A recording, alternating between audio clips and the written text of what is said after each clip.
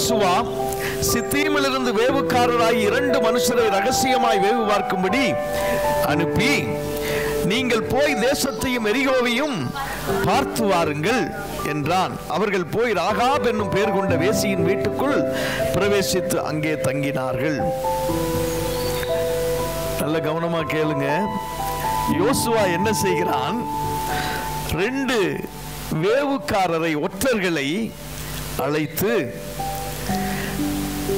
தான் கடந்து போக வேண்டிய எரிகோ பட்டணத்தையும் அங்க இருக்கக்கூடிய மனுஷரையும் வேவு பார்த்து விட்டு வாருங்கள் என்று சொல்லி அனுப்புறான். சரிங்களா? வேவு பார்க்கறதுக்கு அனுப்புனா வேவு பார்க்கிற வேலையை தானே பார்க்கணும் இல்லையா? இவ எதுக்கு ராகாப் வீட்டில் போய் தங்குறாங்க? கேள்வி என்னைக்காவது கேட்டிருக்கீங்களா? ராகாப் யார்? ஒரு வேசி. அப்ப வேவு பார்க்க போகிறவர்கள் ஏன் வேவு பார்க்காமல் ராகாபுடைய அந்த வேசியின் வீட்டிலே போய் தங்குகிறார்கள்? கேள்வி எனக்கா கேட்டோமா? ஐயா கேட்டிருக்கிறோமா? யாரும்? கத்திரன் மைப்பராகிறான் நான் தாழ்ச்சியடையன் அவர் என்னை இப்படியே படிச்சுட்டு போறதுதான் நம்ம. என்னைக்காவது தேவனுடைய வார்த்தைகளை தியானித்து படிக்கிற ஒரு அனுபவம் நமக்குள்ளாய் வேண்டும். பிரியமானவர்களே, அதாவது அந்த இப்படிப்பட்டதான தொழில் செய்கிற, இது அவர்களுக்கு ஒரு தொழில். இந்த தொழில் செய்கிறதான அவர்களுடைய வீடு அவர்கள் ஒதுக்குப்புறமாய் இருக்கிறது. அலங்கத்தின் மேலே ஒரு ஓரமாய் இருக்கிறது. அது ஒரு தனிமைப்படுத்தப்பட்ட இடமாக, வெளியிலே இருக்கக்கூடிய மற்றவர்கள் யாவரும் வந்து போகக்கூடிய இடமாக அந்த வீடு இருக்கிறது. சரிங்களா? ஆகவே அந்த வீட்டிற்கு யார் வேண்டுமானாலும் போகலாம், யார் போக்குவரத்துமா இருக்கலாம் என்பது நியதி ஒன்று. சரி, வேதத்தில் இவைகள் குறிப்பிடப்பட்டிருக்கிறது. எந்த விதத்தில் இது நியாயமாய் தெரியும்? அந்த நாட்கள் தேவன் எதையும், நன்மையையும் இங்கே வைத்திருக்கிறார், தீமையானதையும் தேவன் வைத்திருக்கிறார். எல்லாவற்றையும் தாவீது தனக்கு எவ்வளவாய் பிரியமானவன் என்பதை தேவன் அவனுடைய ஒவ்வொரு காரியங்களிலும் தேவன் நமக்கு விளக்கி காண்பித்த போதிலும், அவன் செய்த பிழையை, அவன் செய்த தப்பிதத்தை அவர் தேவன் மறைக்காமல் பதிவு செய்து வைத்திருக்கிறார். அல்லேலூயா, அல்லேலூயா. கர்த்தருக்கு மகிமை உண்டாவதாக. அந்த நாட்களிலே இப்படிப்பட்டதான ஒரு தனிப்பட்ட இந்த மாதிரியான காரியங்கள் எல்லாம் அன்றைக்கு அது குற்றமாய் கருதப்படாதல். அன்றைக்கு மாத்திரமல்ல, இன்னைக்குமே யாருக்கு இது குற்றம்னு தெரியும்? வேசித்தனமும் விபச்சாரமும் குற்றம் என்று யாருக்கு தெரியும்? நமக்கு மாத்திரம்தான் தெரியும், மற்றவர்களுக்கு தெரியாது. களவும் கற்றும் அறை என்று சொல்லி அவர்கள் வாழ்ந்து போகிறது தான், வாழ்ந்து முடிக்கிறது தான் அவருடைய வாழ்க்கை. ஆனால் கர்த்தருடைய பிள்ளைகளுக்கு மாத்திரம்தான் இது குற்றம், இது குற்றம் இல்லை என்பதை, இது பாவம், இது பாவம் இல்லை என்பதை கண்டறிந்து கொள்ள முடியும். ஸ்தோத்திரம், கர்த்தருக்கு மகிமை உண்டாவதாக. ஆகவே யாரும் எளிதிலே அணுகக்கூடிய ஒரு வீடாய் இருக்கிறபடியினாலே இந்த வேவுக்காரர்கள் அங்கே போகிறார்கள், அங்கே போய் தங்குகிறார்கள். முதலாவது நோக்கம். இரண்டாவது, இந்த இருவரும் அவளுடைய வீட்டிற்கு போனது தவறான நோக்கம் அல்ல என்பதை அவள் சட்டென புரிந்து கொள்ளுகிறவளாயிருக்கிறாள். ஹல்லேலூயா, ஹல்லேலூயா. கர்த்தருக்கு மகிமை உண்டாவதாக. இங்கே நம்ம இந்த ராகாபுடைய சரித்திரத்திலே இன்றைக்கு நாம் கற்றுக்கொள்ளக்கூடிய காரியங்கள் ஒரு 4-5 காரியங்கள் இருக்கிறது. இதைத்தான் இன்றைக்கு உங்களோடு கூட பரிசுத்த ஆவியானவர் பேச போகிறார். ஹல்லேலூயா. ஆக வேவு பார்க்க வந்தவர்களுடைய நோக்கம் தவறான நோக்கத்திலே அவர்கள் வரவில்லை. அப்படி தவறான நோக்கத்தில் வரவில்லை என்பதை இந்த ராகாப் சட்டென புரிந்து கொள்ளுகிறாள்.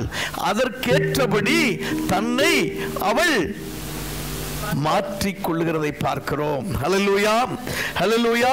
கர்த்தருக்கு மகிமை உண்டாவதாக. இந்த இடத்துல முதலாவது அவளுடைய காரியம் என்னன்னு கேட்டீங்கன்னா, வாசிப்போம். யாக்கோபு 2:25 வாசிக்கலாம். அந்தப்படி ராகாப் என்னும் வேசியும் தூதர்களை ஏற்றுக்கொண்டு வேறு வழியாய் அனுப்பிவிட்ட போது கிரியைகளினாலே அல்லவோ நீதியுள்ள நீதியுள்ளவளாக்கப்பட்டாள் என்று வாசிக்கிறோம். ஹல்லேலூயா.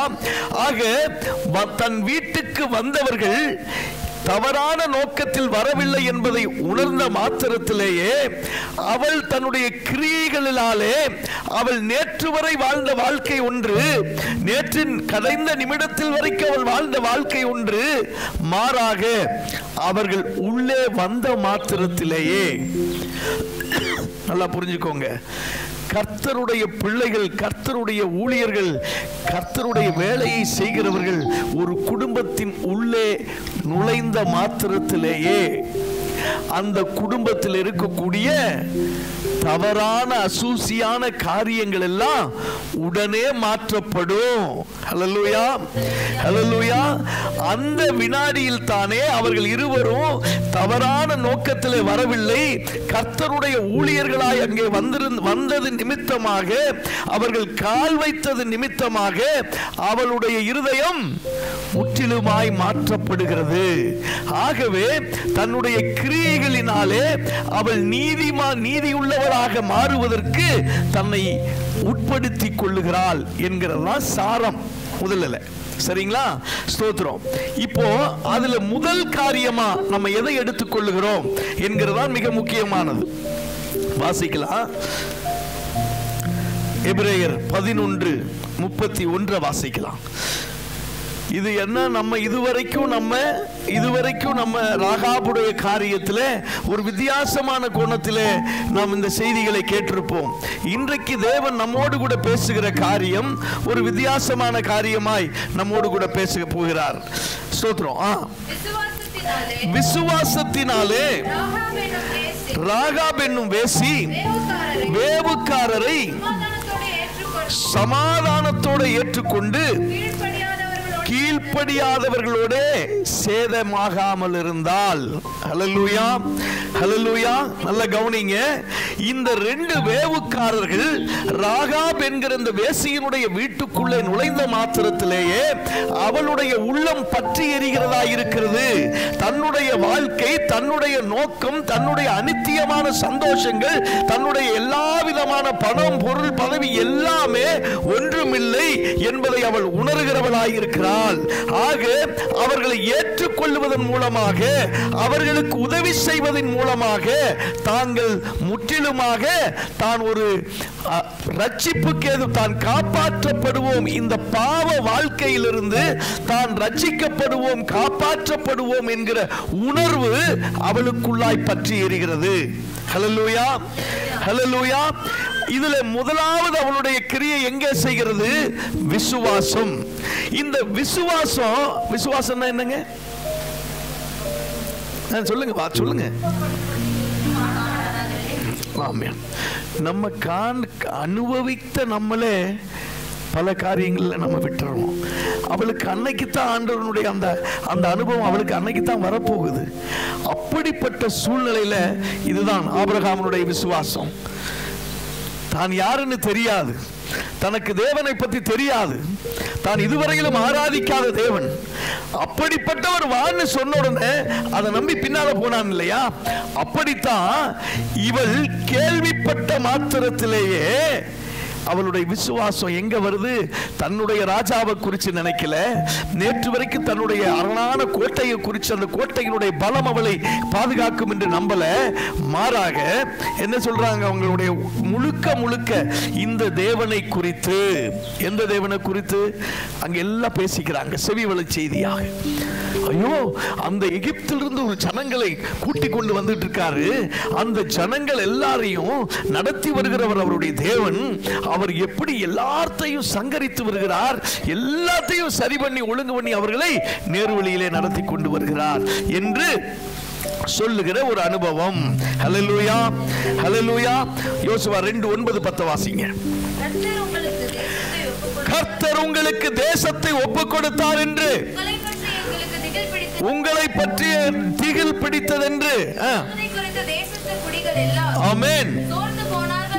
தேசத்தின் குடிகள் எல்லாம் சோர்ந்து போனார்கள் என்று அறிவேன். நீங்கள் எகிப்திலிருந்து புறப்பட்ட போது கர்த்தர் உங்களுக்கு முன்பாக சிவந்த சமுத்திரத்தின் தண்ணீரை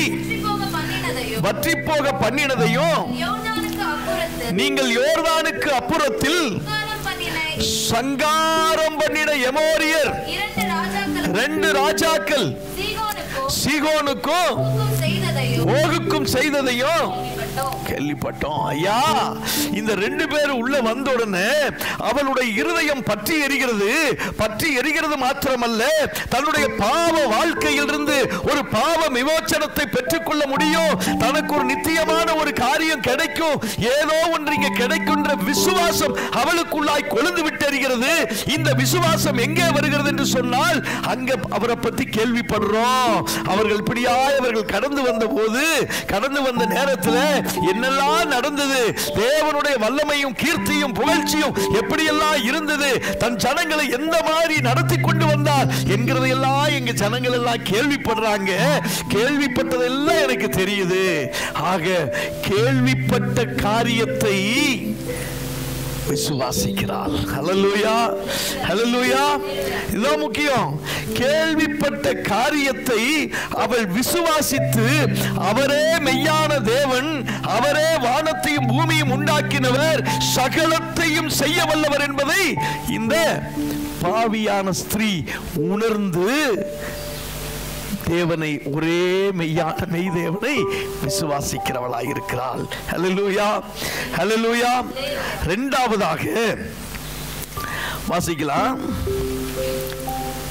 2:3 யோசுவா 2:3 வசனத்தை வாசிங்க. அப்பொழுது எரிகோவின் ராஜா ராகாபண்டைக்கு ஆள் அனுப்பி, உன்னிடத்தில் வந்து உன் வீட்டுக்குள் பிரவேசித்த மனுஷரை வெளியே கொண்டு வா, அவர்கள் தேசத்தை எல்லாம் வேவு பார்க்கும்படி வந்தார்கள் என்று சொல்ல சொன்னான். ஹல்லேலூயா. இங்க பாருங்க, இப்ப என்ன செய்யறா பாருங்க. மெய்தேவனுடைய ரட்சிப்புக்காக தன் ஜீவனையும் கொடுக்க தயாராகிறாள், சாவுக்கு துணிகிறாள், இரத்த சாட்சியாக மரிக்கவும் அவள் தயாராகிறாள். சத்தியத்தை கேட்கல, சுவிசேஷத்தை அறிவிச்சாங்கன்னு கேட்கல, மாறாக இந்த கர்த்தருடைய ஊழியர்கள், வேவு பார்க்க வந்தவர்கள் வீட்டுக்குள் பிரவேசித்த மாத்திரத்திலேயே அவளுடைய உள்ளம் பற்றி எரிந்து, காணாத அந்த தெய்வத்தை கேள்விப்பட்டுகிற அந்த மாத்திரத்திலே அந்த தெய்வத்தின் மேலே விசுவாசம் வைக்கிறாள். அந்த விசுவாசத்தின் உச்சக்கட்டம் தனக்கு ஒரு பாவ விமோச்சனம் கிடைக்க போகிறது என்று சொல்லி, அந்த விசுவாசத்தினுடைய உச்சக்கட்டத்தின் விளைவு தான் இரத்த சாட்சியாக மரித்து போவதற்கும் அவள் தன்னை ஒப்பு கொடுக்கிறாள். ஹல்லேலூயா, ஹல்லேலூயா. எவ்வளவு ஒரு பெரிய காரியம் என்று பாருங்கள். ராஜ கட்டளை இது. நல்ல பாருங்க. இப்ப ஐஎஸ்ஐயா உல்ஃபா, அப்புறம் என்ன, இன்னும் பாகிஸ்தான்ல இருந்து வந்துட்டேன், என்னமோ தெரியாம 2 பேர் செஞ்சிருப்பான். எப்படி தெரியாம 2 பேர் செஞ்சிருப்பான். அந்த 2 பேர்த்தோட பேரு 4 பேரு காணு 3 இருக்கும். அதோட சேர்ந்து சுத்தி இருக்கிறவங்க எல்லாம் பிடிச்சிட்டு போய் குதிகால் நரம்பை எடுத்து வருஷ கணக்கில் உள்ளதுக்கு போட்டுருவாங்க. ஏன்? காரணம் என்ன? தேசத்துக்கு தேச துரோக குற்றச்சாட்டு, தன் தேசத்தை எதிரிக்கு காட்டி கொடுத்த ஒரு காரியம். அப்படிப்பட்ட சூழ்நிலையில இன்றைக்கு ராஜாவுக்கு தெரியும், ராகாபுடைய வீட்டுக்கு 2 பேர் வந்திருக்கிறாங்க, அவர்கள் வேவுக்காரர்கள், அவனுடைய ஒற்றர்களை கொண்டு அவன் அறிந்திருக்கலாம். அதனால உடனடியாக அவனை வெளியில் அனுப்பு என்று சொல்லி ராஜ கட்டளை. ஆனால் அந்த ராஜ கட்டளையையும் எதிர்க்க துணிந்தவளாகிறாள் ராகாப். அல்லேலூயா, அல்லேலூயா. அவள் எவ்வளவாய் நீதி உள்ளவளாக தெரிந்து கொள்ளப்பட்டாள் என்பதை பாருங்கள். நல்ல கவனிங்க. ஆக அவளுடைய நோக்கம் எல்லாம் ஒன்றே ஒன்று. நித்தியமாக நரகாக்கினைக்கு ஏதுவாக வாழுகிற ஒரு வாழ்க்கைக்கு பதிலாக ஒரு பரிசுத்தமான வாழ்க்கை தனக்கு கிடைக்கும் என்கிற விசுவாசம்.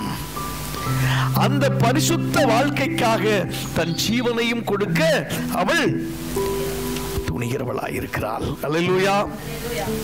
ஆக பிரியமானவர்களே, நல்ல கவனிங்க. மூன்றாவதாக அற்பமா எண்ணப்பட்டவள். இவளுடைய தொழில் கேவலமான தொழில், அருவருப்பான தொழில்.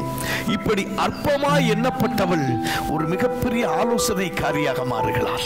ஹல்லேலூயா. எப்ப ஆண்டவர் மெய்தேவன் ஒருவர் உண்டு என்று சொல்லி நம் இருதயத்தில் விசுவாசித்து நம்மை மனப்பூர்வமாக அந்த ரட்சிப்புக்கு ஒப்பு கொடுக்கிறோமோ, அந்த மாத்திரத்திலேயே அங்க நடக்கிறது என்ன? நீயா நானா இல்ல, நீயும் நானும் பிரயாசப்பட்டு எதுவும் நடக்க போறதில்லை. அங்கே தேவனுடைய கிருபை கிரியை செய்கிறது. அவள் அருவருப்பானவள். அவள் என்ன செய்கிறாள்? புறக்கணிக்கப்பட்டவள். அவள் என்ன செய்கிறாள்? ஒரு பெரிய ஆலோசனைக்காரியாக மாறுகிறாள். அல்லேலூயா. ஏன் ஆலோசனைக்காரியா மாறுறா? ஆலோசனை கர்த்தர் அவளோடு கூட இருக்கிறார். அல்லேலூயா. யார் ஒருவர் ஆண்டவரை நான் ஏற்றுக்கொள்ள வேண்டும் என்று ரட்சிக்கிறார்களோ, ரட்சிக்கப்பட வேண்டும் என்று விரும்புகிறார்களோ, அவர்களோடு தேவன் இடைபடுகிறார். அல்லேலூயா. ஆக அவர்கள் தப்பித்துக் கொள்ளும்படியாக, வேவுக்காரர்கள் தப்பித்துக் கொள்ள வேணும், அதே சமயத்தில் தானும் தப்பித்துக் கொள்ள வேண்டும். எவ்வளவு அழகா வாசிங்க, 4-5 வசனம் வாசிக்கிறதுல. மெய்தான் என்னிடத்தில் மனுஷர் வந்திருந்தார்கள். வாசிக்க. ஆனாலும் அவர்கள் எவ்விடத்தாரோ எனக்கு தெரியாது.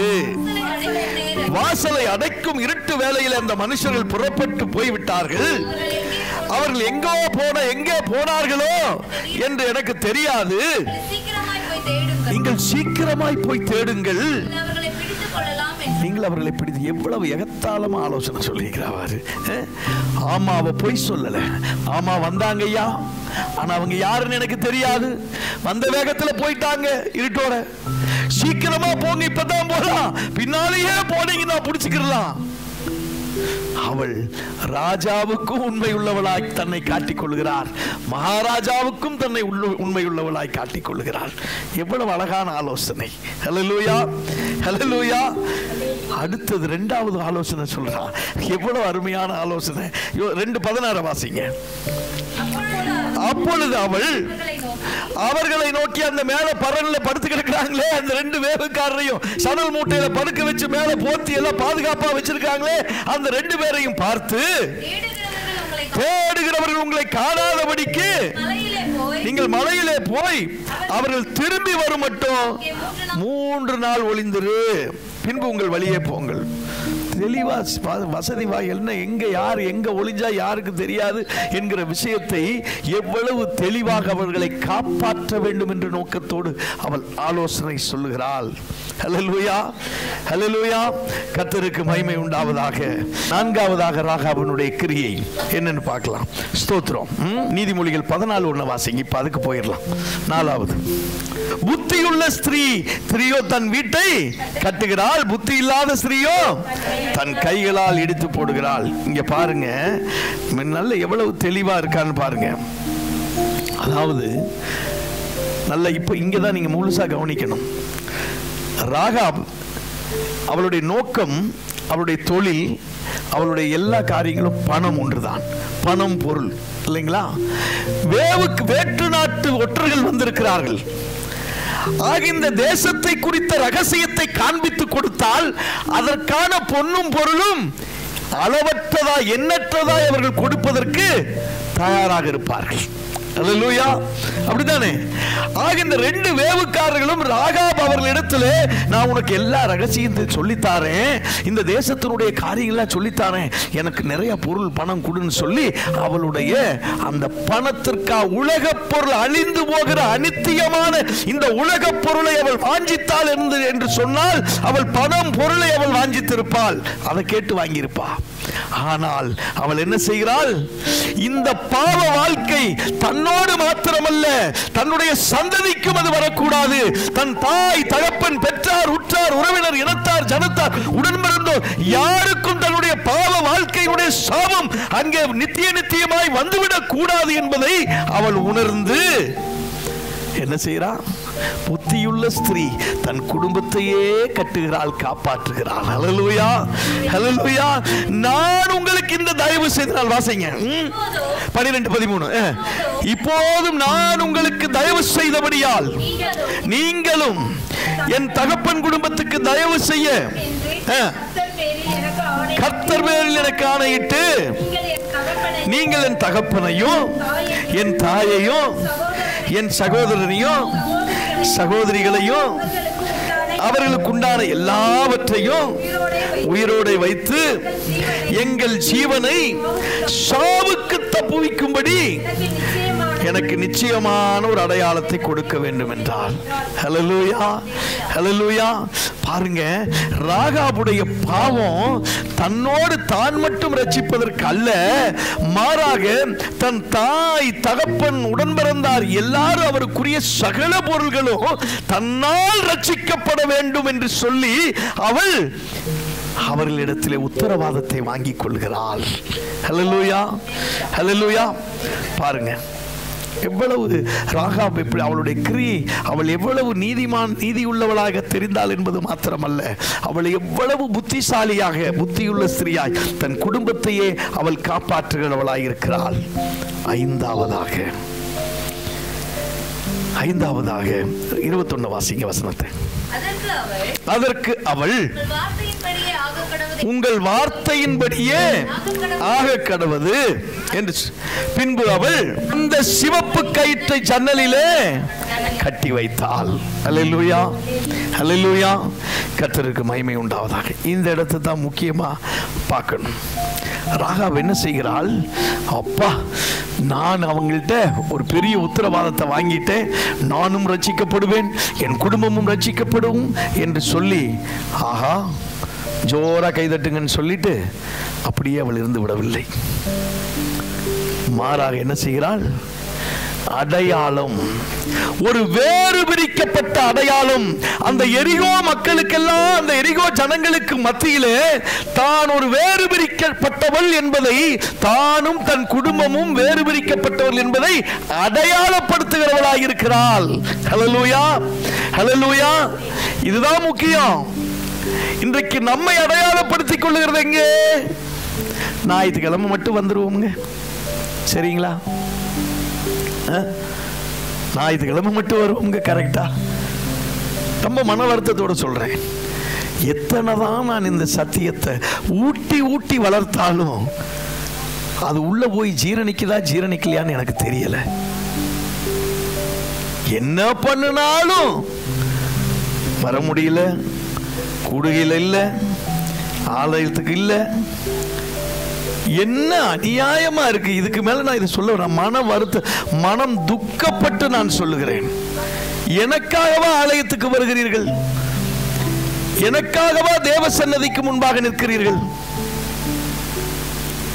சத்தியத்தை ஊட்டி ஊட்டி வளர்த்தினாலும் உங்களுக்குள்ளா ஏறலது. ஆனால் இந்த ராகாப் என்ன செய்கிறாள்? கேள்விப்பட்ட மாத்திரத்திலேயே, தனக்கு ஒரு சாப விமோச்சனம் கிடைக்கிறது என்ற மாத்திரத்திலேயே அவள் சாக துணிகிறது மாத்திரமல்ல, அவர்களுக்கு உதவி செய்கிறது மாத்திரமல்ல,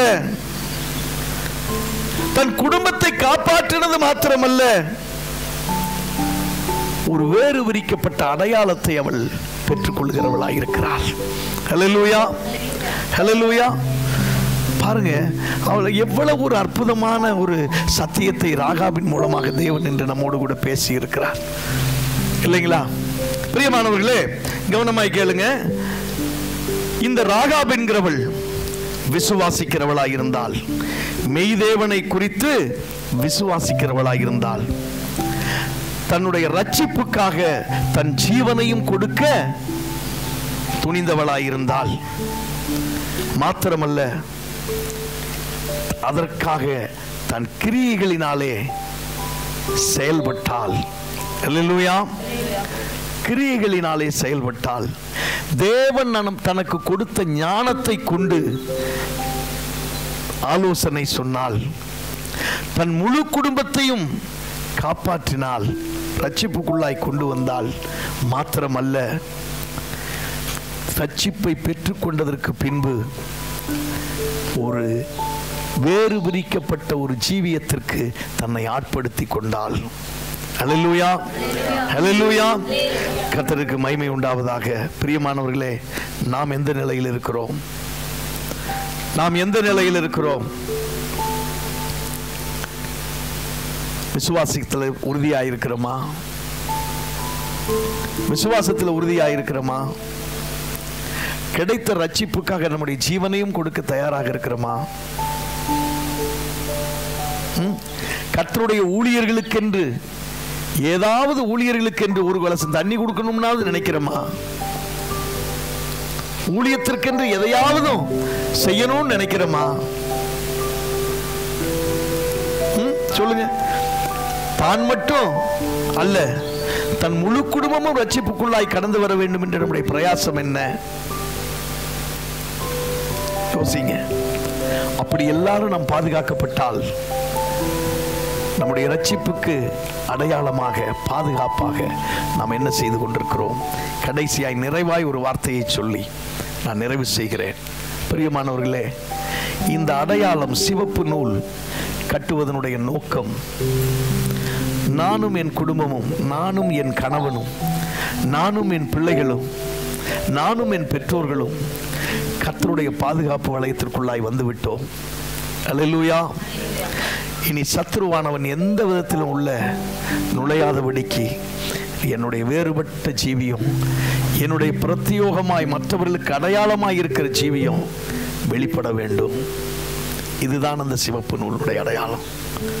நம்ம வீட்டுக்குள்ள சண்டை போட்டுக்கிட்டு, நம்ம வீட்டுக்குள்ள பிரச்சனைகளை உருவாக்கிக்கிட்டு, நம்ம வீட்டுக்குள்ள தேவனுக்கு பிரியமில்லாத காரியங்களை செயல்படுத்திக்கிட்டு, நம்முடைய அகங்காரம், நம்முடைய கோபம், நம்முடைய ஆத்திரம், சண்டை, பாவம்னு நமக்கு எதெல்லாம் தெரியுமோ அது எல்லாத்தையும் இன்னும் வீட்டுக்குள்ளேயே வச்சுக்கிட்டு நான் அந்த அடையாளம் இல்லாமல் இருப்போம் என்று சொன்னால், ரட்சிக்கப்பட்ட போது துப்புரவாக பாவத்தை வெளியே அனுப்புன நாம் தொடச்சிட்டு போனது அங்கே போய் அலைஞ்சிக்கிட்டு இருக்கிறது, கொஞ்சம் கேப் விட்டாலும் தேடி இன்னும் 9 பேர்த்த கூப்பிட்டுட்டு உள்ள வந்துடும் இல்லைங்களா? உள்ள வந்து அது சொலட்டி அடிக்கிற அடி இருக்குமே, தாங்க மாட்டோம். புரிஞ்சு கொள்ளுங்க. ஒருத்தனா உள்ள இருக்கும் போதே நம்மளால தாங்க முடியல.